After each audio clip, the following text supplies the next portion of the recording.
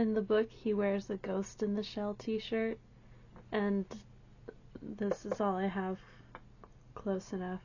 So, hi everybody, you ready for a wild ride? Because I doubt you have any idea where this is going. Not unless you've read the book before, in which case you're cheating. And no, you can stay, you don't have to leave. This is a book called Born to Bleed, which sounds like it should be a book written by women, for women, about women, but it's not. This book is by Ryan C. Thomas, and it has more turns in it than, I don't know, a NASCAR? Something with a lot of turns in it. First off, I need to lead with the fact that this is a sequel to a book called The Summer I Died, and we will spoil the shit out of that book here, so you've been warned. Our protagonist is named Roger. From what I gather, because I didn't read the book, Roger, his sister, and his best friend Tooth were kidnapped by a person known only as the Skinny Man. The Skinny Man tortured and killed Tooth and Roger's sister before Roger took an axe and planted it into the Skinny Man's skull. Our story begins in California, in Roger's therapist's office. He's having hallucinations of Tooth and the Skinny Man talking to him. And just like Charlie in Survive the Night, he chooses to stop taking his medication that stops the hallucinations. Roger also has a recurring nightmare where he watches a woman be murdered before killing the man who did it. This troubles him because in the dream he never saves the woman, he always lets her die first. We also learn that Roger is an artist, a painter to be specific. He sells his paintings at a gallery run by a man named Barry. A woman named Victoria also works at the gallery, and Roger has a major crush on her. Only problem is that Victoria has a boyfriend named Gabe. Can you guys tell that I'm sick? Because I'm sick. I thought it would help add to the look. After his appointment, Roger gets a call from Barry reminding him that he still has 2 more paintings to get to the gallery before his showcase coming up. Roger stops at a lake to paint where he gets a call from Victoria, and she's freaking out because she accidentally spilled coffee on one of Roger's paintings. Roger invites Victoria to meet him at the lake with the painting, and he would fix it. She takes him up on this, but brings Gabe with her. Victoria leaves the boys alone to go buy some fruit at a nearby fruit stand, and the boys chat, and Gabe reveals that he is going to ask Victoria to marry him. The boys notice a group of men in a white SUV staring at Victoria. Apparently this is nothing new to Gabe because Victoria is very beautiful, so he's used to men leering at her all the time. Roger fixes the painting and takes a photo of the couple by the lake to paint later as a favor to Gabe. He leaves in a hurry and gets halfway home before he realizes that he forgot to finish the painting he had been working on originally. Roger races back to the lake and sees that Victoria's car is still parked there. He finds that odd because she had been in a rush to get the painting back to the gallery before Barry fired her. He also noticed that Gabe's pack of cigarettes was on the ground by the car and what looked like a bloody handprint on the back windshield. Worried, he tried to call the police but couldn't get through. He called his cop friend Teddy, who lives back east where Roger is originally from, and Teddy tells him to try the police again and to follow his gut. Roger remembers the men in the white SUV, and Teddy explains to him what SUV tracks look like. On a hunch, Roger follows tracks that he thinks belong to the white SUV. It becomes dark and Roger ends up driving through someone's property. He stops and the man who owns the property comes out to yell at him. His name is Leslie, and he's great. He's just an old man who wants people to stay off his property, and he wants to listen to Kelly Clarkson with no problems. He's just a standard man from Wyoming, I guess. Except in California.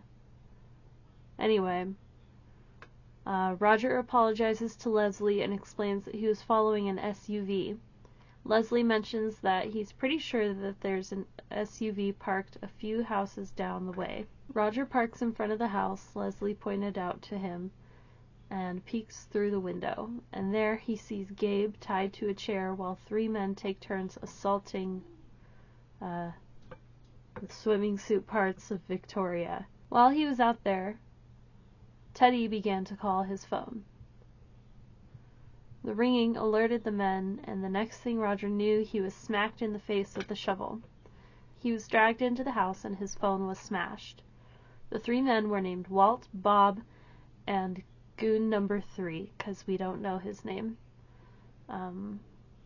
Walt seems to be in charge of the operation as he is barking orders at the other men. He tells them to clean up Victoria and drive her to the drop-off location while he deals with Gabe and Roger. Walt is a huge goober, and he decides he wants to take his time killing Gabe and Roger. So he makes them dig their own graves to try and psychologically mess with them. After a while, Gabe stops digging and is promptly shot through the neck. He is left to bleed out on the ground. Walt decides that he wants to bury Roger alive. So just as Walt is telling Roger to get on his stomach in the hole, a mosquito lands on his nose, and like a big ol' idiot, Walt uses his gun hand to swat the bug away. Roger takes the opportunity to throw the shovel at Walt and launch himself out of the hole on top of him. There's a struggle, and Roger is able to pull the gun away from Walt. Roger shoots Walt through the eye, but Walt keeps coming toward him. Suddenly, Walt is shot in the back of the head by none other than Leslie, the good old boy Leslie. And he actually meant to shoot him in the leg, apparently. He's like, "Oh God, I didn't know what I was doing. I'm just out here looking for my kids. I just want to listen to Kelly Clarkson in peace. What's people doing on my property?" So Roger takes Walt's phone and gun, and he tells Leslie to call the police, and Roger takes off to find Victoria.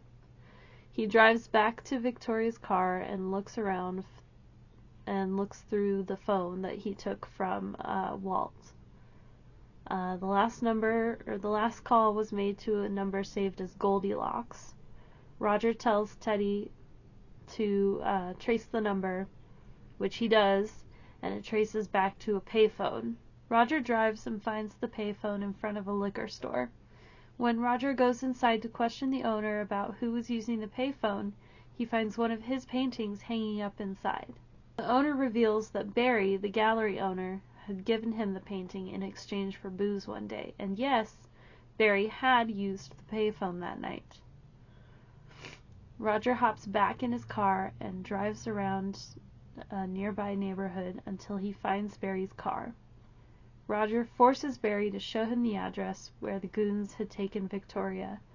Roger happens to be familiar with the name on the address because the man named Marshall is a prominent member of the community.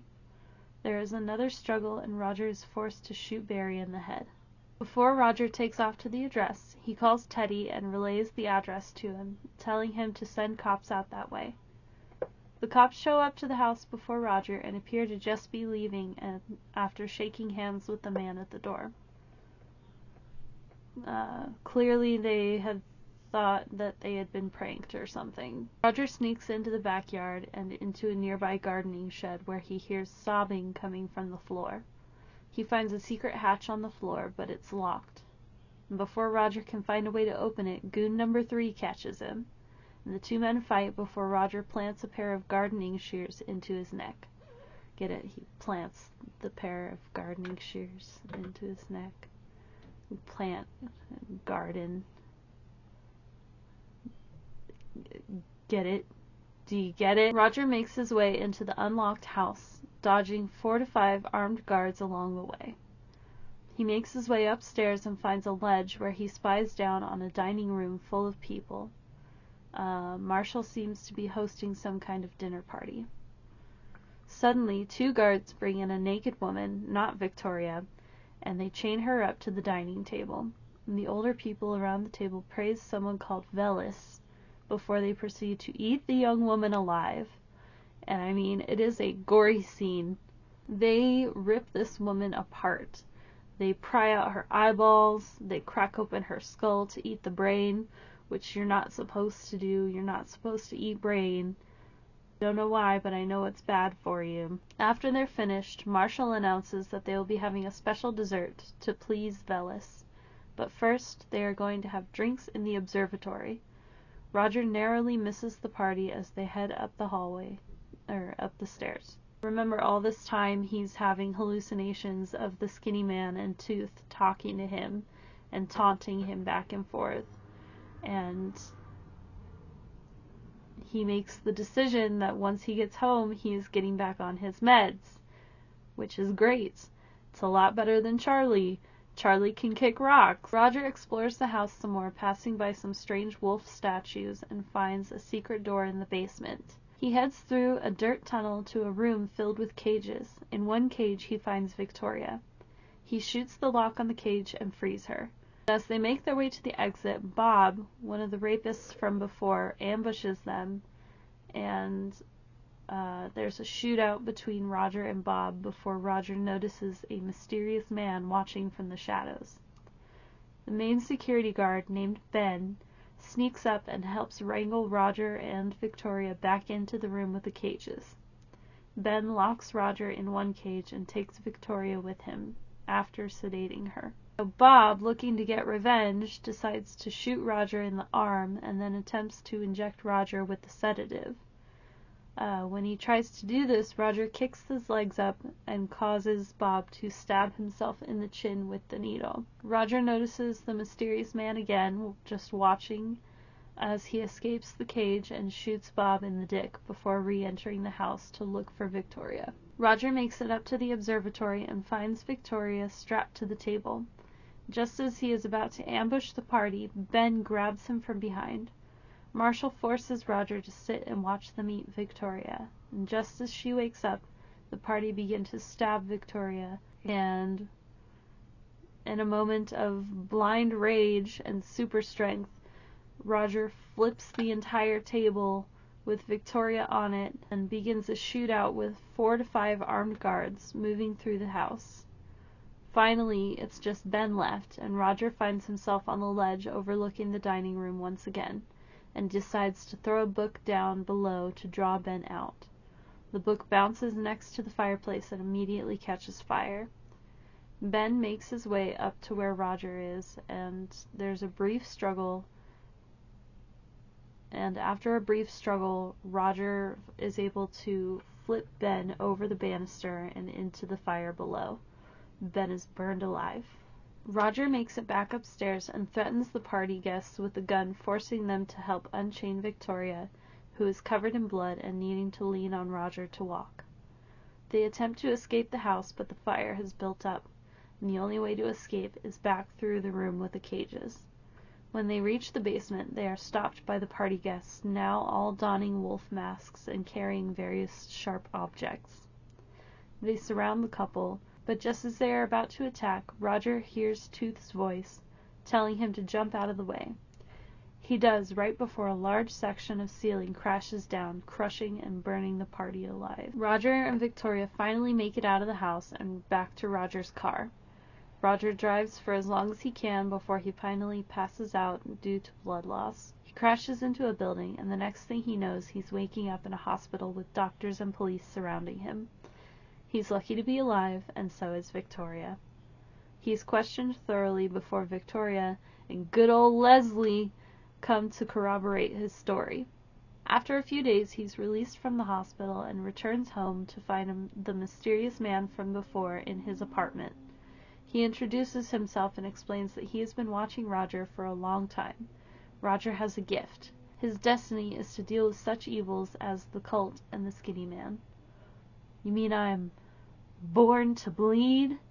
says Roger. So that was cute. The man wants to offer Roger a place in his company, and to prove his point, the man produces a gun with a silencer on it.